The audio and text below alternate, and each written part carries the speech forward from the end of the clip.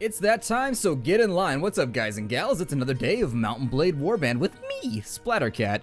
In this episode, I think what I'd like to do is we need to keep our eye on the periphery of Sargoth. Like, we absolutely have to watch our borders here, because I get the distinct feeling that somebody's going to be coming back at us. Now, other things we might be able to focus on, though, kind of interesting little tidbits. I want to look around, and I think in this episode, we're going to bug Vaegir's a little bit further. I mean, we really need to go to war with Swadia, unfortunately, so I'm kind of thinking about poking the tiger there and getting myself into a little bit of trouble. I haven't had time to train up the troops, so unfortunately it is what it is. In the last episode, they gave us the town of Ambien as our new ward, so we're gonna have to keep an eye on both Sargoth and Ambien while we play through the game. Luckily for us, almost single-handedly, we wiped out just about every single Vaegir lord. Now, that did cost us. We got down to about 27 men at one point, but we won in the end. We even captured the king. We got like 30,000 dinars for selling him and another lord back. Lots and lots of cash to be had, so we're pretty much swimming in it right now. We have 81221, or 81,221 dinars, if you wanted to say it colloquially. But anyways, let's go ahead and continue converting. In the last episode, you'll recall that I had really wanted to train up some more Nordic troops. And once we do that, I think we'll have a very nice force. So we've already got 10 horsemen right there, the 10 Mamluks. That's enough. Got a couple of sharpshooters, a couple of marksmen, a master archer. I think I could probably do a 16 right there. I think we could probably do a little bit more with our ranged troops. But we'll keep that for consideration later. I do need to move all these guys up to the front of my column, though. Nizar and the rest of them. Now, we've got so much money at this point that I do think it's probably a good idea. Let's see. The poverty is unbearable. Clearly not, because they're still here. Is that a terrible thing to say? Oh, God. Let's go ahead and let's talk to the Lord here and see if there's anything we could do to help out. I would love to have a city that just really likes us in the Nordic territories. Because that means I could pick up, oh, who knows.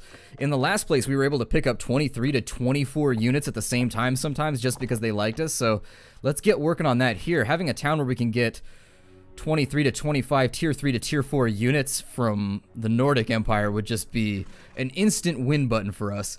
They take our livestock. Okay, so we have to teach them how to defend themselves from banditos.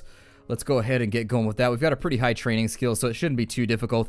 It should be a very short excursion, I guess is my point. I am going to keep a careful eye on Sargoth, though, because anytime we're occupying ourselves with one of these little side quests, somebody could sneak in and take our stuff, and we need to repulse them. So the second they show up, we're going to put on our longest trench coat. We're going to get as nasty nude as possible, like we're not going to bathe for maybe like 4 or 5 days, and then we're just going to run up and just flash them like crazy, and hopefully they will be repulsed.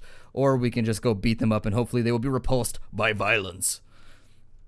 In any case, I don't feel good about sitting around over here while the capital remains undefended. I was hoping the king would give me the capital, and so then it would become my problem, but ooh, 3 of them? This is a little scary. A little scary right here. Oh, God! Oh, God! We've been beat to death. Too many beardy men. It's gonna be like training didn't go so well. It seems like they don't need training. They did a pretty good job running a train on me. I mean, honestly, if you're able to beat me up 3v1, you'll probably be fine. There's only like 4 bandits coming anyway. Oh my God, they're gonna make me fight 3 again. This is not going very well for us. I don't even know what to block right there.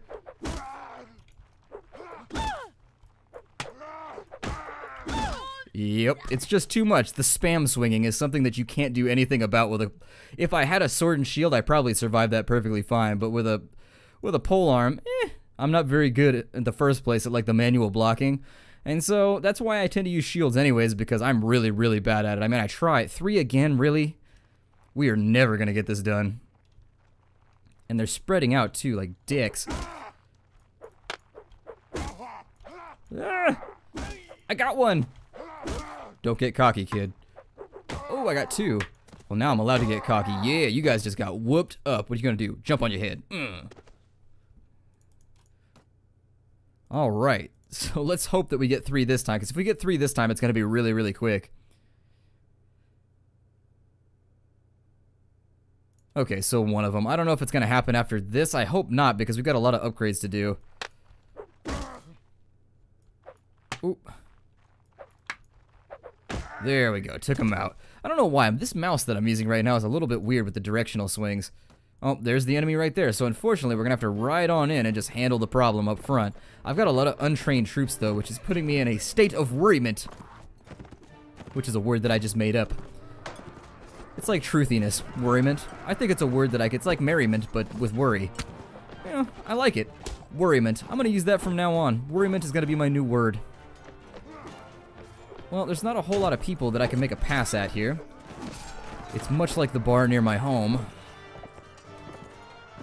Hopefully they continue firing at the peasants, because the peasants make really, really good targets for pain and suffering and misery. That's why they live in the middle of these little peasant villages like, please, my lord, please help me with the bandits. Down he goes right there. In between being like chimney sweeps or whatever it is that these peasants do. I don't really know. Let's go ahead and finish him.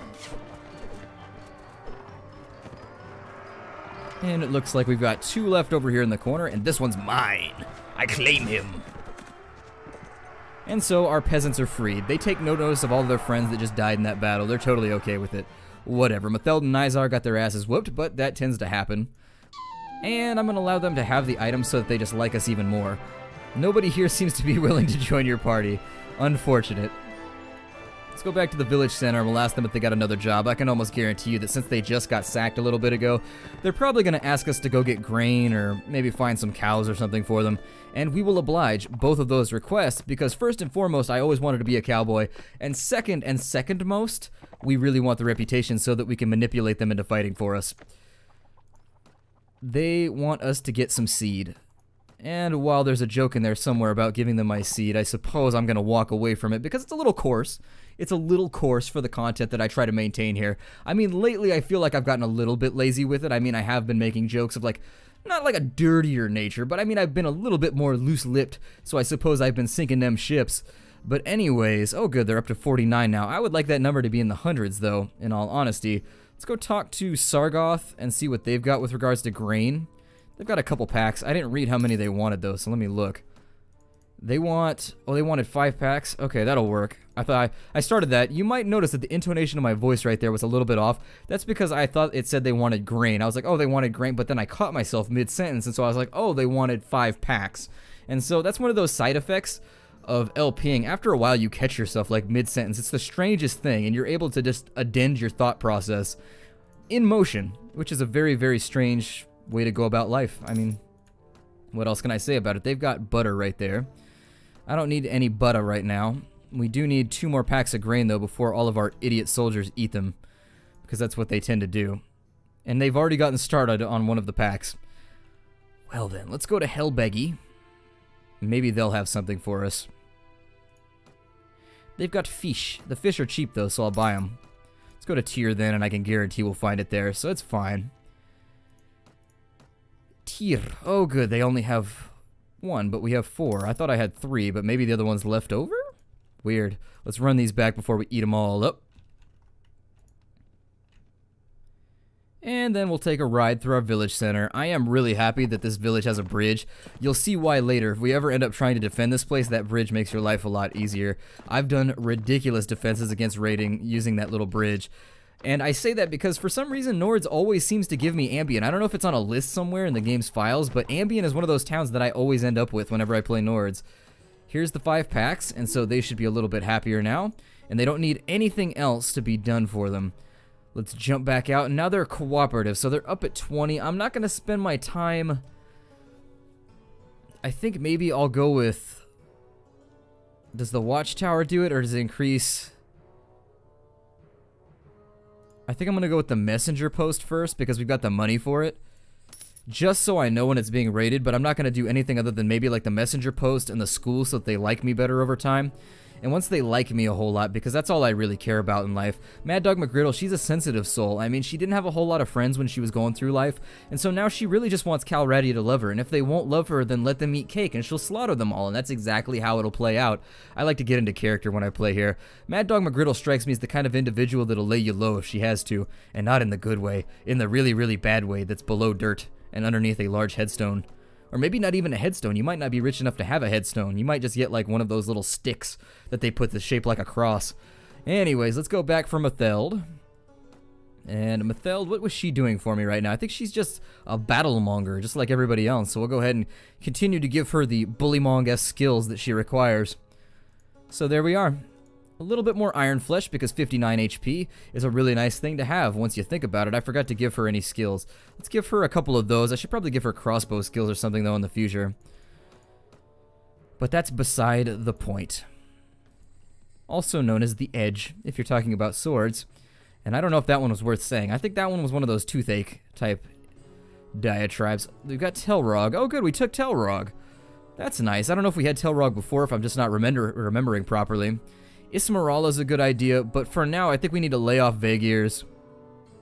And in the next episode, we're going to sacrifice in the next little bit, I'll sacrifice Proven if I need to, but we're going to try and take Tyr, Vercheg, Alberk, Helbegi, Ryablet, Dirchios, Kelredden, and Tilbout in the next battle with them. Rayvaden might be a good idea though. Let's ride out to Rayvaden and see if that's going to be worth taking. Maybe Kura too. Well, Commander, at last I found you. I've been out spreading the word about your claim. Good. And so we get right to rule. Oh, we're full up. Damn it. Why did I do something so stupid? Well then, let's disband him, and then we'll have to track down Lazalet in the future. We'll keep an eye out for him when we go about the taverns. He's probably around here somewhere. Kura, what do you have for us? 336, 156 marksmen, 52 knights, and a lot of guards. So that's going to be a tough place to knock over. Definitely a cup that will take a bit of time to tip. Over here we've got 358, which is looking no more pleasant. That place is looking like it'll just leave you as a pincushion. Largely punctured, perforated, and otherwise P-worded. There we go. So we'll welcome him back. He's now in our group, and I think it's going to put him in a weird spot in my... Yeah, we got to put him back up towards the top of this whole thing. So there it is. He's back up in the top with us. Now then, what is his riding skill? I feel like I should buy horses for everybody. A riding skill of 4, so he's ready for a horse that is armored. So let's go ahead and head down to the cavalry territories. And once we've got ourselves a new horse for maybe him and Matheld, I don't know what Matheld's riding skill is at the moment, but we'll try and get her something too. So let's buy one horse. And we can get a charger. I think these chargers are really, really good by comparison to everything else. So 58 armor, 40 speed. Maneuvering's good. Charge is 32. So yeah, let's buy 2 of those bad boys. I'm going to have one for myself, and we'll pass that horse on. We will pass the savings on to someone else in our group. We also need to buy some food, so we'll get some bread, we'll get some grain, we'll get some fruit. We don't need chicken or anything, though. Spending a bit of cash right now, so let's give Lazalet. He's going to be one of our frontline battlefield commanders. So we'll give him a charger. There we are. Just to denote that he's done his good works for us. And then we're also going to swap his group on over to cavalry for now. So there it is. Matheld, we're going to do something similar. Does she have 4 riding? She does indeedy. So let's give her our old horse. There it is. We've got a couple of extra horses around. We're going to swap her over to cavalry so that she can ride around with us and be our vanguard while we're on the field. They're going to be our squires, as you were. And then for the remainder of everybody else, I think if we could find the king, we could probably take out Radagir or Ismarala, give ourselves a little bit of extra land to play with, and if we can get out there first, we can siege it personally and then ask for it to be given to us. So whoever gets there first, if you don't know how that system works, if you send a bunch of lords off to siege a location, whoever gets there first is the guy that gets the honors of requesting it given to him, just so you know, so that you're not surprised when it gets given to the guy that started the fight every single time. Nord recruits, we got a couple more footmen in here, 5 more warriors. A Serenade Guard ready to roll. A few trained footmen, which will be nice. We'll move them up to the top of the list so that they're on the front lines with everybody else. We'll also move the warriors up similarly. So there it is. We've actually got a front line right now, which is one of those things that you take for granted until you don't have one. I hired these mercenary cavalry in between episodes, so if you hadn't seen them, that's where they came from. They are top tier, so they're basically the Mamluks of mercenaries. We'll put them at the top of the list too, and everything's looking pretty fine for our little group of soldiers. Let's go find somebody to fight with, because I get the distinct feeling that our morale may be falling off in the next little bit. Oh good, Ambion's prosperity went up a tiny bit. That's nice. Viajeg has been given to King Ragnar, no surprise there. The king does like to give himself a lot of land, but then again, he's got a lot of troops to pay, so it comes with the territory. Which is not a pun that I meant to take, but, you know, it comes with the territory. He just gave himself a territory. Whatever. Just do our Cavity the Clown laugh right there. which was a character a friend of mine invented way back in the day, Cavity Clown, who rides around seducing children with a thought of candy and then being creepy. He's a lot like the guy from It. Let's go over or Sweet Tooth, I think was who it was based off of from, well, whatever. Let's go ahead and fight with this caravan, because we need the morale, and that's a reasonably large group, so we might get a nice little turnout from it, like maybe 5 or 6 morale, and if we're really lucky, we'll get ourselves some nice goodies from the battle. I do like this horse better. It doesn't feel like it's any faster, but at the same time, he's much better armored. So I feel like he's gonna work out for us. Which there's like a gym joke in there somewhere, but, you know. Sometimes I get a little bit bored of the bad jokes, and I feel the need to just kind of censor myself from saying them, because, I don't know, sometimes I feel like I'm hurting your teeth as well. We've knocked out a guy here, which means we haven't wasted our time in this battle. We've knocked out 2 guys, 3 guys, 4, 5!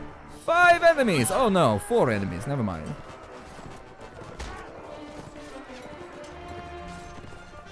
That guy looks juicy, so I'm gonna pop him. I'm gonna pop him like crazy. Blood splattering everywhere. The field looks like it's been routed already, which is good. I didn't want this battle to take too long. I mean, I wanted to track down another lord and then slap him upside the head, just for being who he is. I've heard that a lot of the other lords in the kingdom are not the nicest guys, and so beating them up has been my sincerest pleasure. Some of them are honorable, and, you know, sometimes I shoot around the battlefield like Scarface. Sometimes I kill people in the line of combat who may be honorable. But that's a price I'm willing to pay to get rid of all the bad guys, so you gotta do what you gotta do. We get 5 morale. That's what I was hoping for from there. We'll capture some of these caravan guards, even though they're no good. On this side of the field, we could get ourselves some new units, but I think I'm just gonna let them go free, whatever. A lordly nasal helmet. It's a helmet that likes to talk like this, or at least causes you to do so. I wonder if it was named like that because it has the nose guard, or if it pressed down on your nose so hard that it did make everybody talk like that. That would be one of those humorous things that you never hear about. I bet it's more the former than the latter. I bet that's what it is. Let's take all of their loot, and then we shall take it away with us, and we shall sell it elsewhere. We get 2,100 dinars for Kaval, so we're going to take that.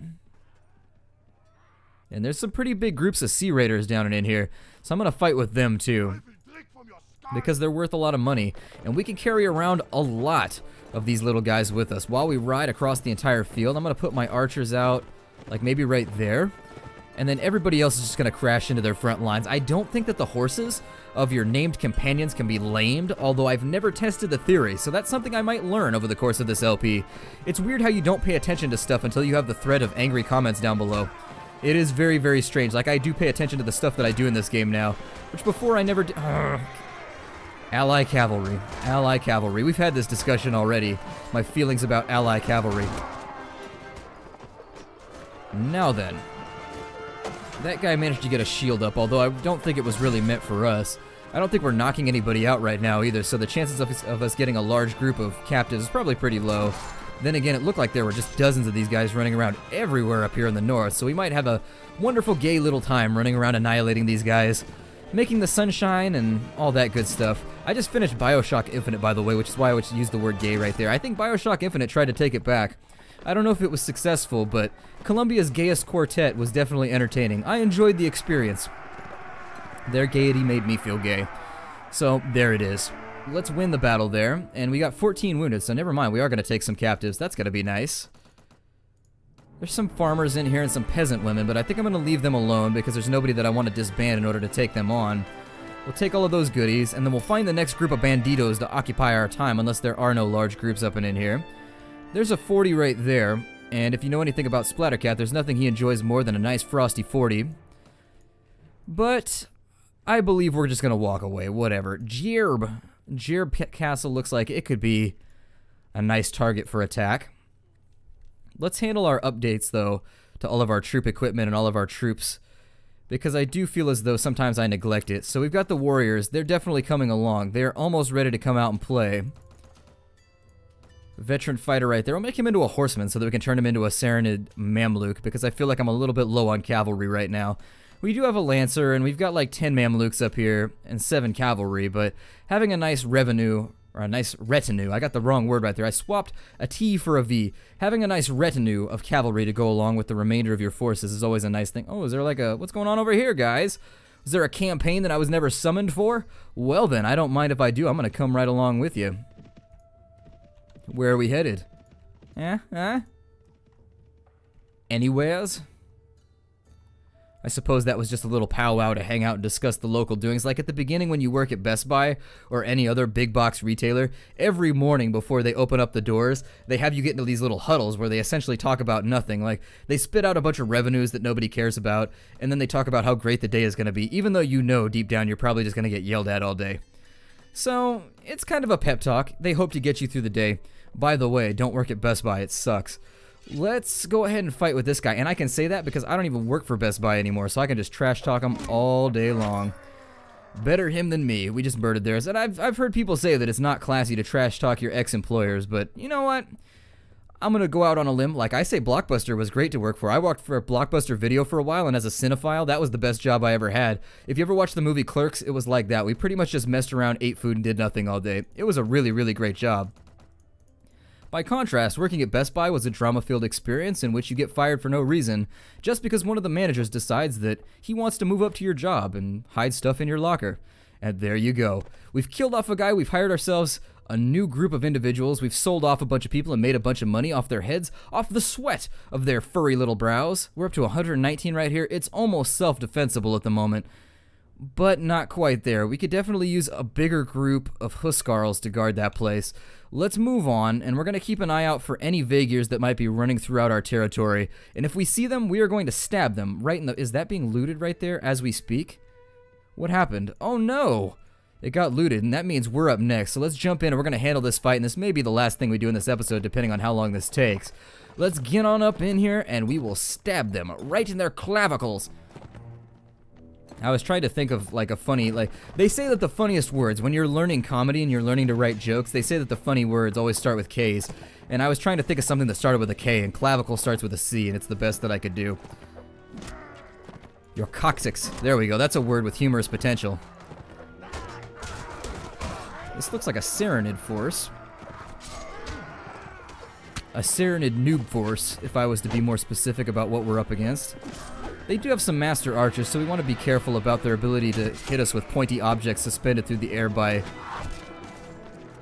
potential energy, but then again, I guess kinetic energy. I don't know. I already graduated from physics class. Leave me alone. I guess potential is in the string until you let it go, and then it's kinetic. So it's kinetic energy that's propelling the arrow, maybe. Don't tell my physics professor. He's going to be very, very angry with me if he ever found out that I was messing up something so simple. You guys will correct me down in the comments anyways, so I don't know what I'm talking about. I can say wrong stuff like all day long, and then you guys always just give me the correct answers. It's the greatest thing ever. It's like going to college with your best friend sitting next to you. It's just like, hey dude, what'd you get for number 12? There it is. Battle 1. No casualties. That's nice. Dirajun, we yield. We're going to let him go. Because in this case, we need to start accumulating some honor, and that's what happens when you let people go after battles. It resets their troop allotment, but you do get a little bit of honor, and we're going to try and make ourselves more honorable from here on out. Got a bit of time left on our hands, so I suppose we're not going to break off the episode just yet. Continue converting some of these guys over, though. I would love to get into Mamluk territory with the huge abundance of our force being what it is. Having them be top tier is way better than having them be low tier. Ismarala, I'm going to send people to Ismarala. We're going to future-proof. Maybe in the next episode we'll wipe that out. We're doing a pretty good job at recovering our territory here. We've gotten a couple of capitals. I think the place that I put it where, like the little banner that I would like to place that declares whether or not your faction is doing average is whether or not you have 3 capitals on your side. Are there a bunch of men in here? Oh, there are. This place is just full of men, and so you know Mad Dog McGriddle is headed to that place. Let's see if we can talk to some people here and send them off to take Ismarala. So we're going to join the feast, and if we can send all 3 of these guys to take Ismarala, it'll probably work out for us. That'll give us roughly 3 times the force that's guarding the place. Lady Catelli, we've got Dashwall here. Well, we'll wait on it. Let's wait on it. Let's go back down. I'm not going to siege anything in this episode because I feel like it's going to set us up a little oddly. I think this is probably a good place to break off the episode. Yeah, I have cold feet about breaking off episodes sometimes because I'm having so much fun, but you know, all good things must come to an end. I guess we'll just say that I'll see you guys tomorrow. Take care out there, everybody. My name is Splattercat. If you're enjoying the series, don't forget to like down below. It does help me in the search rankings. If you've ever heard LPers like beg for likes or whatever, it's one of those things that I really don't like to do. But every now and again, no pun intended, every now and again, I just throw it into a video randomly, and I'm like, hey, but I try to give you the reason why, too, because it helps us in the search rankings, which helps more people come into the fold of the Nerd Castle, which gives us better conversations. It gives us more people to interject with game ideas. It helps me come up. I mean, 90% of the games that I end up playing on the channel were suggested by somebody, so there it is. Kind of limits the amount of work that I have to do doing research, so it's a little bit self-serving, but whatever. See you guys next time, and take care out there.